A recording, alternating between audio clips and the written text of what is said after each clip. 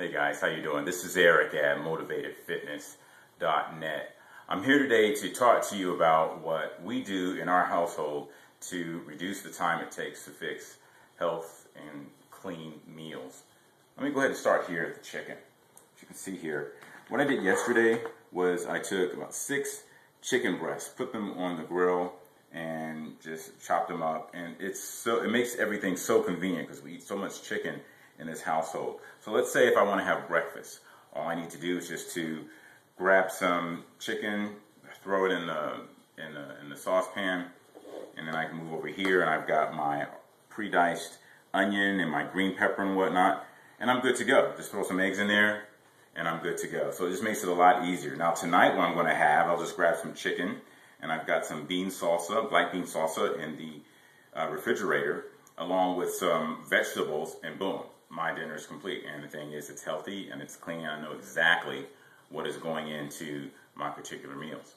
Now, with Beachbody, especially with P90x, in their particular nutritional guide, they have a lot of really great recipes, 2 of which I tried yesterday.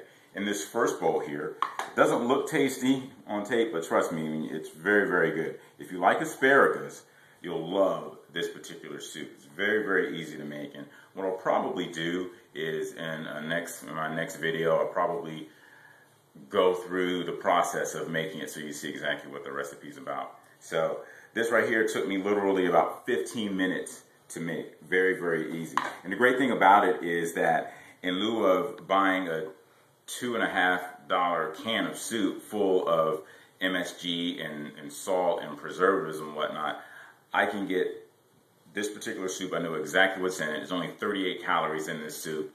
It's fast, it's easy, it's clean, and it's just the way I like it.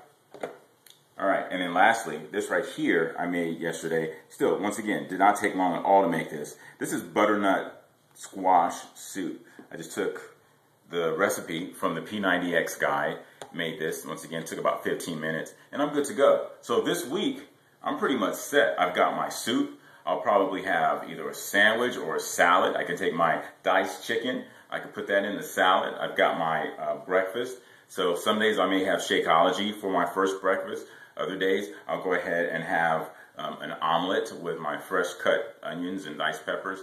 And once again, this just makes it a lot easier in the morning when you're on the go and you're pressed for time. It just makes it easier to get your day started.